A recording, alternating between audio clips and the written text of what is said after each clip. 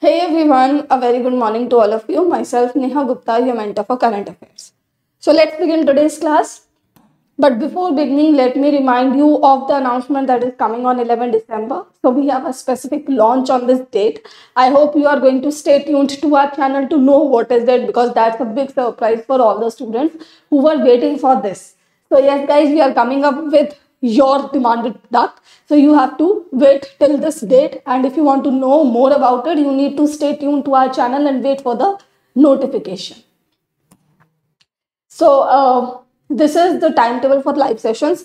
If you are not aware about the courses that we offer, so let me inform you that we provide you with the live courses for all the three examinations. Okay, so here you can clearly see the timetable of it, and if you want to see the demo of these courses, so we give you the full access for the course of we give you the full access of the course for 1 day. Okay, so you have the full access. You can watch the videos, you can download the PDF, read the PDF, attempt the quiz, whatever you want to do. You have 1 day, so you can evaluate the course, and if you want, then you can also purchase it.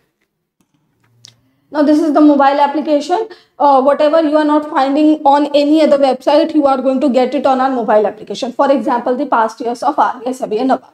So these past years and the updates about the examination, everything is there on the mobile application. So you can download it from the Google Play Store.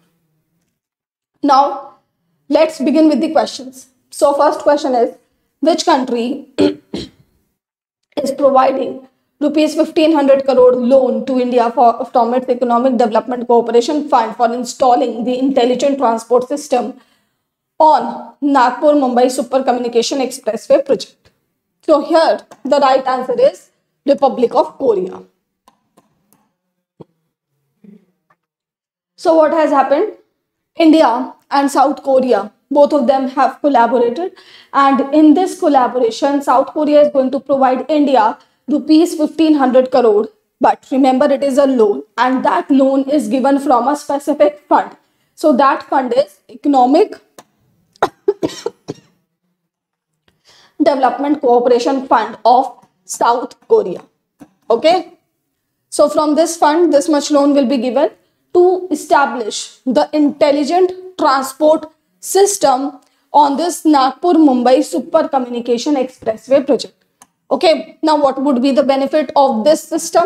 It is very easy to understand from its name itself, intelligent transport system. So it is going to manage the traffic so that the transportation can be run smoothly. Okay, so that's the basic idea. Moving ahead, Republic of Korea was designated as India's official development assistance partner back in the year 2016 only. So from then onwards, India and South Korea are collaborating for different kinds of development projects such as this, okay, the intelligent transport system. One more fact is that this Economic Development Cooperation Fund was established in 1987 by the Republic of Korea to provide the assistance to the different countries. So that is also an important fact that all of you should be aware of. Now we are talking about South Korea. So Seoul is the capital of South Korea and won is the currency. Okay, Seoul को world plastic surgery capital भी कहा जाता है, because सबसे ज्यादा plastic surgeries यहीं पे की जाती है. यहाँ की ज्यादातर एक्ट्रेसेस प्लास्टिक सर्जरी कराते हैं और बाहर से भी लोग आते हैं यहाँ पे प्लास्टिक सर्जरी कराने के लिए. ठीक है, so that is an important fact. Now guys, there is a specific name to the border of North Korea and South Korea. Can any one of you tell me that in the comment section below? This is your task.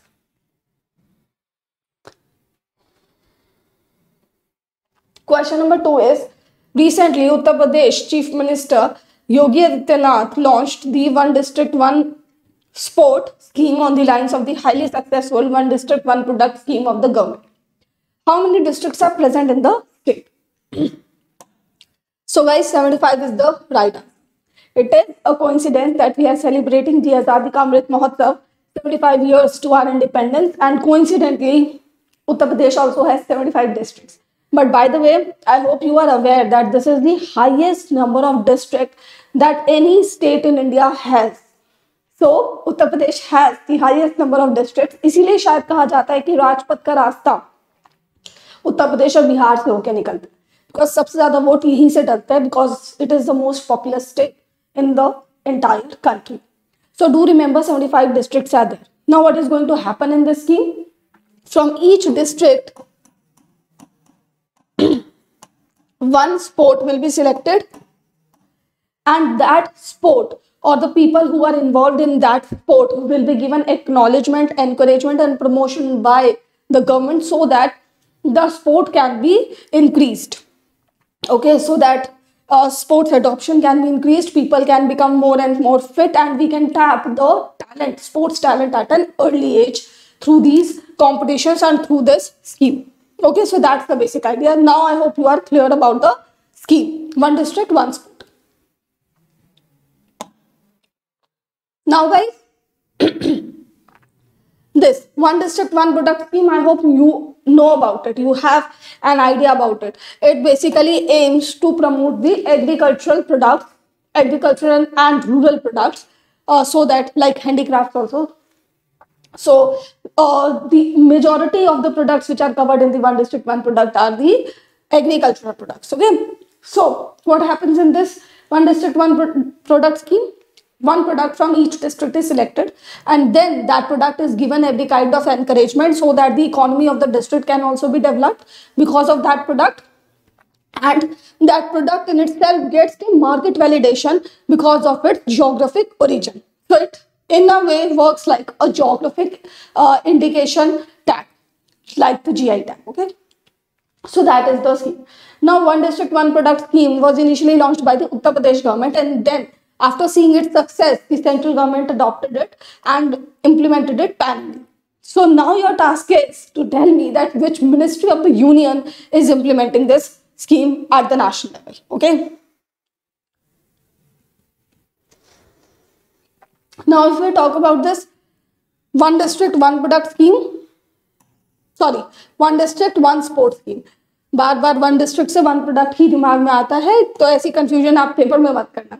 ठीक है, यहाँ तो हो गई, पर paper में ध्यान से क्वेश्चन को पढ़ना है कि किसके बारे में बात की जा रही है, वन डिस्ट्रिक्ट वन स्पोर्ट या one district one product. Okay, so one district one sport scheme जो है we have discuss that is it has been launched to promote sports. Now let's look at the sports and their respective districts.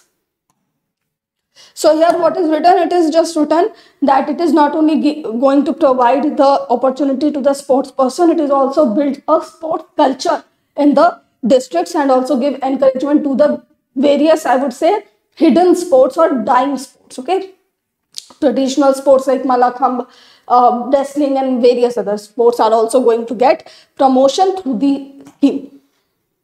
Now here we have the sports and districts, okay, which have been identified under this scheme. So table tennis from Agra, Kanpur, boxing from Bulandshahr or Kushinagar, swimming from Pilbhit, lawn tennis from Prayagraj, and this list go on like this. Okay, so here what you need to remember, you just need to remember only the important districts. For example, Pilbhit, here there is a tiger reserve. Okay, Pilbhit Tiger Reserve. So you need to remember the name of this district and the sport with it, with which it has been associated. Then Prayagraj is a very important district. Allahabad इसका पुराना नाम था, and this is the place where Ganga, Yamuna, Saraswati confluent. Okay, because Saraswati is not present as of now, but Ganga and Yamuna still make the confluence at this place. That is why it has been named Prayagraj from Allahabad. Okay, so Prayagraj is an important district. Remember, lawn tennis has been associated with it. Then we have this Gautam Budh Nagar. So here Jewar Airport is being developed in collaboration with Switzerland. Zurich AG is the name of the company. Zurich AG International Airport Company is developing this Jewar International Airport in the Gautam Budh Nagar district. So this district is also in the news. Remember that it has been associated with badminton along with Aligarh district. Okay. Then we have other important one is this. Hathras में तो बहुत famous एक case भी हुआ था, not the famous but the notorious case, Hathras case. Kannauj is important. Kannauj को कबड्डी के साथ जोड़ा गया है, which is a very, I would say, ancient sport in India. Traditional sport है हमारा kabaddi. So Kannauj and kabaddi are also important. Kannauj की important because it is India's perfume capital. If you have seen Breathe Under the Shadows web series, you would have come across this fact. There, Abhishek Bachchan, when he goes to jail, he murders his seventh head of the Ravan in the jail itself in Kannauj, which is known as the perfume capital of India. There, in the court itself, the people were selling perfumes. And in jail itself, the people were making perfumes from the rose petal. If you have seen that web series, now you would be able to connect both of these things. Okay. So Kannauj is the perfume capital of India. Now, which city is the perfume capital of the world? Can any one of you tell me that in the comment section below? I'm going to wait for the answer. So do provide it in the comment section. Now guys, from here in this list, in my opinion, no district is that important that you would remember the sport. Okay, so you can clearly skip this thing that wrestling has been allocated to Varanasi, Gorakhpur, Chandauli, Bhagpat, Ajgarh, Deora and Maharajganj, etc. etc. So don't try to remember all such things. But Varanasi is an important city, important district. So please remember, wrestling is associated with Varanasi. Apart from this, athletics has been associated with many districts. You can clearly skip, and hockey also you can skip. Okay, just remember that wrestling, athletics, hockey, and these are the sports which have been chosen under the one district one sports scheme. And all the districts which I have just taught you, these districts guys remain in the news, so please pay attention to these districts as well. Okay, for example, I have just told you the Gautam Budh Nagar, there Jewar Airport is being developed. Okay, question number 3. Which startup has won the Climathon 2022 hackathon organized by Kerala? So here, 3tag is the right answer. So here, 3tag is also a Kerala-based startup only, and it has won in the Life on Land category. This Climathon 2022 is a hackathon, okay, which was organized by the Kerala Startup Mission. So this hackathon was organized in collaboration with EY Global Delivery Services, UNDP, Startup India, Global Shapers, Kochi, NASSCOM, TIE, Kerala. So these are the organizations which collaborated with the Kerala Startup Mission to develop this Climathon hackathon. Okay, so that much is important from this news. Apart from this, there is a prize money of ₹5 lakh, and this hackathon focused on the climate change and the theme of securing a sustainable and climate resilient future. Now, let me tell you what are the things that you need to remember from this news. We have read about it, and there is nothing much that needs explanation. It's a very basic hackathon. So let's focus on the things that you need to remember. First, 3tag, green startup from Kerala. So 3tag Kerala. Climathon, which is a hackathon by Kerala Startup Mission. All the words which I am circling, these words are keywords. So you need to focus on these keywords when you are memorizing the content from this news. And then you have the Life on Land category. Okay? Then organizers mein who do you have to remember? Startup India. That is an important thing. That Startup India has collaborated with this Kerala Startup Mission for this Climathon, UNDP. ठीक है? Then NASSCOM and TIE Kerala is ठीक है. इसको भी थोड़ा याद रख लोगे तो भी कोई परेशानी नहीं होगी. So these are the keywords that you need to remember from this news, and just focus on these keywords and nothing else. Question number 3. Okay. Which of the following states UTs organized the first of its kind tribal winter festival? So here Jammu Kashmir is the right answer. So it is basically a winter festival of the tribals which was celebrated in Bandipora district of Jammu Kashmir. That is all. That's enough. Okay. One more thing related to Jammu Kashmir only, which I just remembered. So that thing is that Delimitation Commission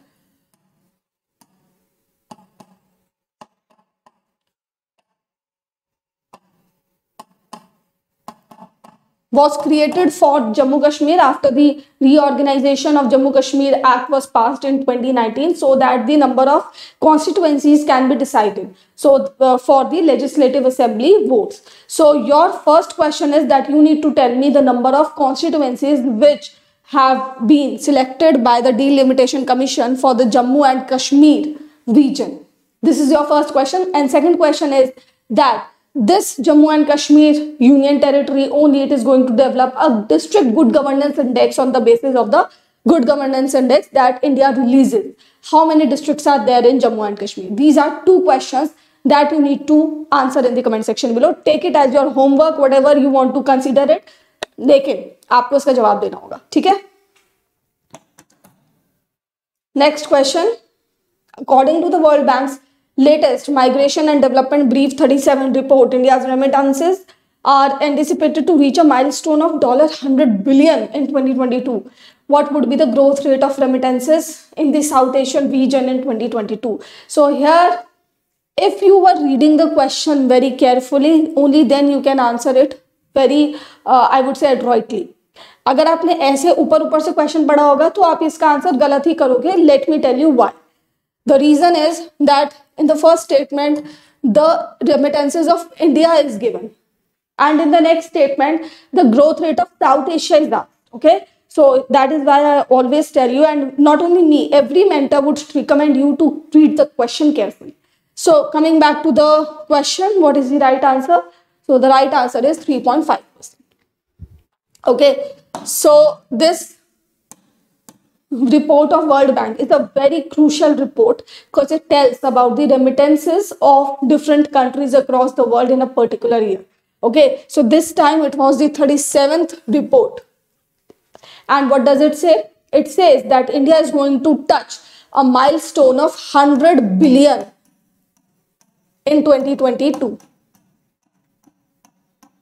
Last year we had $89.4 billion worth of remittances in 2021. Now 100 billion worth of remittances are going to be there in India.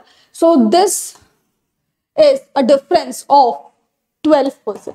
Okay. So from 2021 to 2022, you can see a difference or growth of 12% in India's remittances. Okay, now there are other changes as well. I'm just giving you the highlight of the report, the most important fact from the report in the introduction only. Now, I think the introduction is over. Let's move into the report. So, first of all, this report has been released in collaboration with NABARD organization. So, remittances flows to the world. Let's look at that first.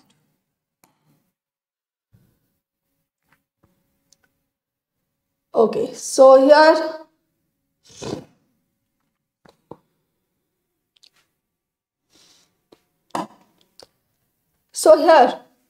world year is 2022.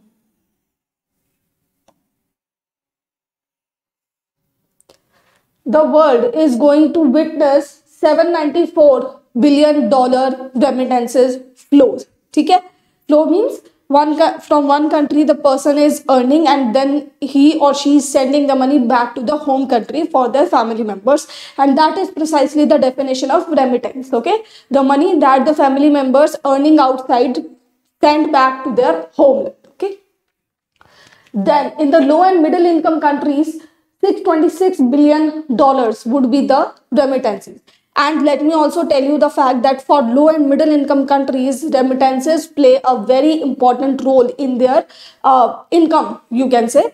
However, they are not a direct part of the GDP, but yes, they play a very crucial role because the money is coming into the country, and money or foreign money, you can say, can come into the country only through two mediums. Either it is through FDI or FPI, or it is through your remittances. So remittances play a very major role, especially in the case of low and middle income countries. Okay, I hope this much is clear.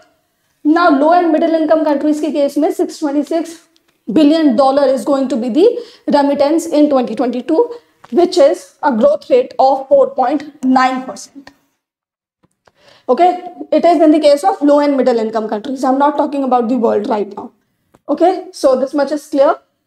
Now let's look at the world. So the growth rate of the world remittances would be 1.7. This much is enough for you to remember. Now South Asia. So South Asia's growth rate is 3.5. And if we talk about the South Asia's remittances in dollars, so it would be 163 billion US dollars. Okay, so this would be the amount of South Asian remittance flow, and majority of this flow would go to India, because India is going to have a $100 billion worth of remittances. Okay, and then the second is Nepal. So Nepal and India are going to be the drivers of remittance and flows in the South Asian region. Okay, so do remember these percentages, the facts that I have discussed so far. Now let's discuss the facts from the slides. Okay, so I have taught you the South Asian percentage, growth percentage, and the amount that South Asian region is going to receive through remittances in 2022. Let's discuss about India. So guys, this is going to be the first time that a country is going to have $100 billion worth of remittances, and it is really a proud moment for all of us.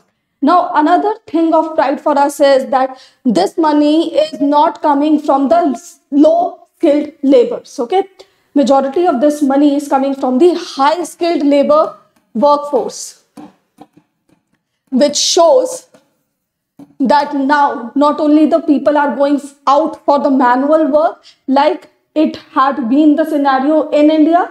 People were migrating from India to the Middle East for the manual labor, and from there they were earning and sending money back to their hometowns. Now the scenario has changed. Now the people who are highly skilled, they are also going out, working out, earning money there and sending it back to the country. Okay, so this is also evident in the fact like many top ranked you can say heads of many companies like IBM, Adobe and Microsoft, काफी सारी companies, Google, these are now headed by Indians. Okay, so that in itself is showing that Indians have the caliber, and now that caliber is showing the showing its true colors, or it's glittering now. So that would be the right sentence. Okay, so coming back to this report, high skilled labor से ये remittances आ रहे हैं, and secondly the remittances are coming from the high income countries. So historically UAE used to be our major source of remittance. Now it has been replaced by US. So now US is the top source of remittances for India. Out of the $100 billion remittance that India is going to receive in 2022, 23% of it is coming from the US itself.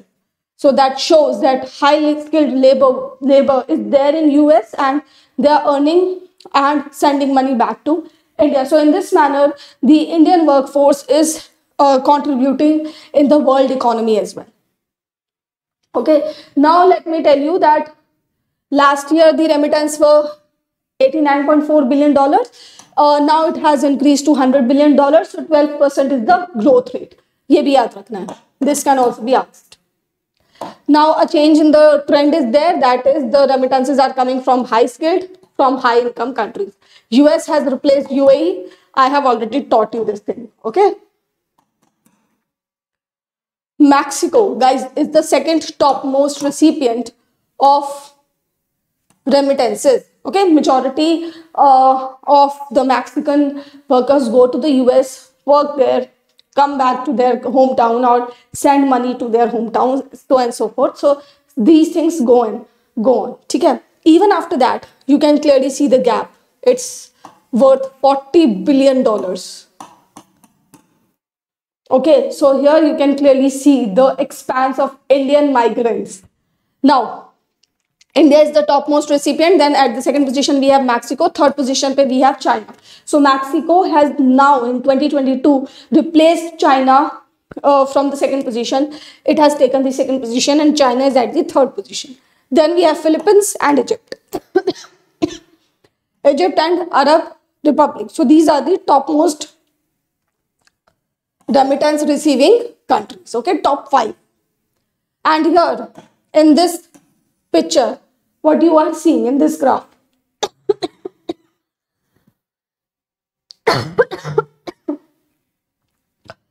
sorry. So this graph is telling you that the remittance is how much percentage of the GDP of these countries. Okay, for example, if the GDP is 100 rupee, okay, let's understand it in rupee context so that we can make the understanding. And we are receiving 50 rupee as remittance. Okay. First of all, all of you need to understand that remittances are not included in the GDP. GDP is basically our national income, which we have created by producing goods and services. And against the remittances, we are not producing any goods and services in our own name. We are producing the goods and services in the foreign land for the foreign people. Okay. For example, if suppose I go to IBM, work there in that country, so will that work be counted as a part of the GDP? No, because I've worked there for IBM in the US. So that would be a part of the US GDP.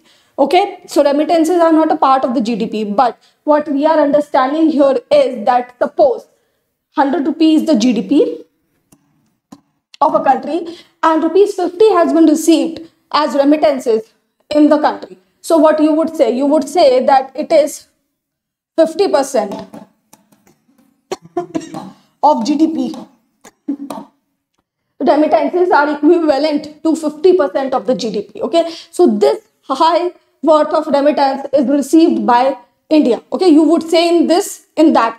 Okay, I hope you are understanding this entire thing. Now let's discuss this. So Tonga had 50% of you can say the GDP of Tonga and the remittances that it receives. The remittances worth is 50% of its GDP's worth. Okay, suppose 100 rupees the worth of Tonga's GDP, so it is receiving rupees 50 as remittance, which is almost half of its equivalent to 50% of its total GDP. Okay, and similarly you can see. So what it is showing you, what's the crux of it? The crux is that the remittance play a very crucial role for these low and middle income countries, which have remittances as a major source of the foreign money in their land. Okay, so this is how it works.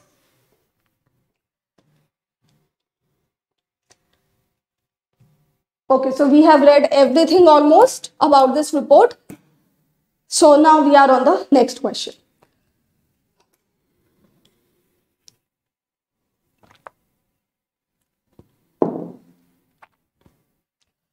Okay, so this is the last question of the day.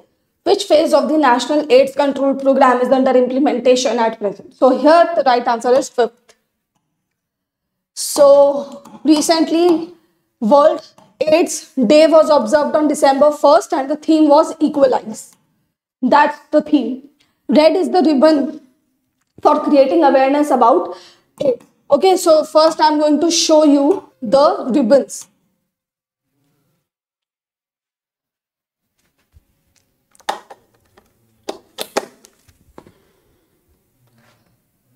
Okay, so here guys,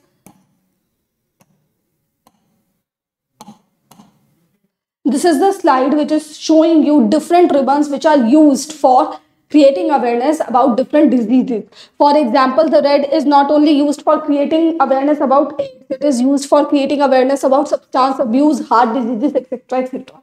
So here what is important? The important thing is that you should be aware of, first of all, that certain ribbons, certain colored ribbons are used for creating awareness for a specific disease. And secondly, the fact is that majority of the ribbons, or you can say cancer is a disease for which various colored ribbons are used. If you read this picture carefully, you would find cancer in each of these colors. Okay, apart from this, various diseases are also there, but cancer is the one disease which needs you can say more awareness and which is very rampant across the world.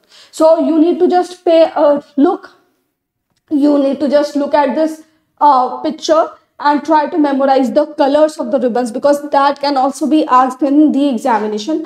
However, it has not been asked in the general awareness of RBI, SEBI or NABARD, but still, in case if it is asked, then in my opinion, it would not be a very worth deal to lose your marks even for such a small thing. Okay, try to memorize it, look at the picture again and again, and you will definitely remember it. Okay, and सबको तो याद भी नहीं रखना है, only the most important diseases which are very much in the news in the context of India. For example, TB, malaria, cancer, breast cancer, cervical cancer. So these are some of the diseases which are very much prevalent in India and also in the world as well. Now let's discuss about the National AIDS Control Program of India in our knowledge nuggets.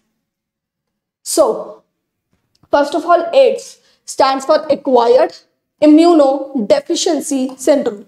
Okay, that's a full form. It's a chronic disease which hampers your immune system, and it is acquired, or you can say it is infected by the human immunodeficiency virus. Okay, HIV virus से AIDS होता है. Ways of transmission 4 ही हैं: mother to child, during pregnancy, blood transmission, sexual contact, or infected syringes. Now, National AIDS Control Program, which was launched in 1992. So here you can clearly see the 5 phases of the program. Most important phase is the 5th phase because it is ongoing right now. But you should be aware of the 5 phases and their launch dates, the launch years at least. Then the target of the 5th phase, because I told you the 5th phase is the most important because it is ongoing and every phase had different targets. Okay, so that most important target for all of us is the 5th phase target. So right now the target is that they want to reduce the AIDS related mortality, that is deaths, by 80% by 25 to 26 from the baseline value of 2010. So 2010 is the base year of comparison. Specific targets are also there, that is 95% of people who are at the risk of acquiring HIV infections use comprehensive prevention. That is a specific target under the phase 5 of National AIDS Control Program. Remember this thing because आगे हम लोग global strategy of AIDS control भी पढ़ेंगे, so उसमें भी 95% related targets है, so you would get confused. So please pay attention to this. 95% of HIV positive people should know their status, that they are HIV positive and at what stage they stand at. Okay, 95% of those who know their status are on treatment and 95% of those who are on treatment have suppressed viral load. So that is the second specific target under the National AIDS Control Program phase 5. 95% of pregnant and breastfeeding mothers living with HIV have suppressed viral load towards attainment of elimination of vertical transmission of HIV so that it would not transmit from the mother to the child. Less than 10% of people living with HIV and key populations experience stigma and discrimination. So the target is to reduce the number of people who are facing stigma and discrimination in the society to less than 10%. Okay, and all such targets need to be achieved by 2025 to 26. And the total outlay of the phase 5 is 15,471.94 crore. So you can just remember 15,400 crores. In round figure, if you remember this, then you would crack the answer. Then it is a central sector scheme, means 100% of the funding is given by the center only. And these are the specific modes through which this National AIDS Control Program is implemented. For example, national community resource groups are there, state community resource groups are there, district community resource groups are there. So they work at the different levels to provide the awareness, to provide the medicines and everything to the infected people and also take prevention measures for the people at risk. Okay, so that's the implementation model. Now is the global AIDS strategy 2021 to 2026. Okay, that is also a very recent strategy. And if we are talking about AIDS, we need to know what is happening at the world level and at the domestic level for controlling this disease. Okay, so its subtitle is Inequalities and AIDS. That's the subtitle of this global strategy for AIDS. Now here you can clearly see we have two very extremes. One is less than 10% and another one is more than 95%. But on both sides we have specific targets which the UN AIDS aim to achieve. So first look at the less than 10% side.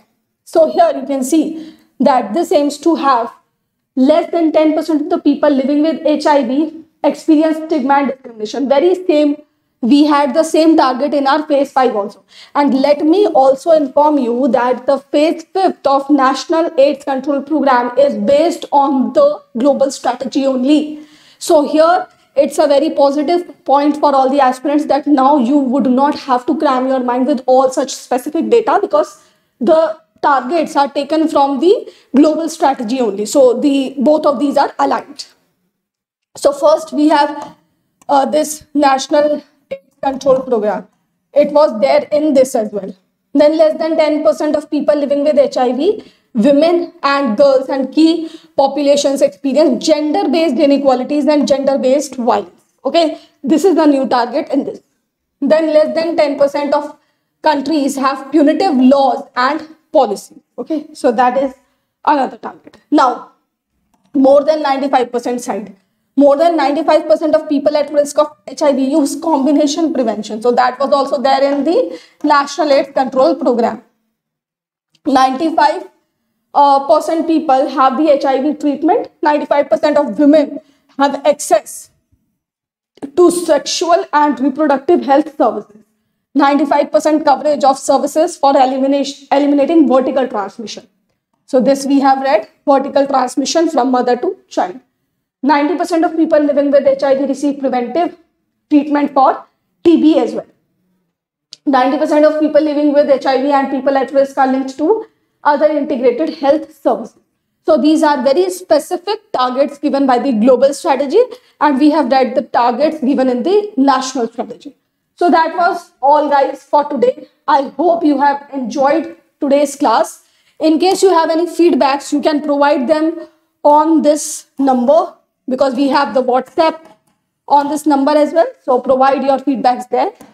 And on that note, goodbye guys. A very good day to all of you. Thank you so much for watching it.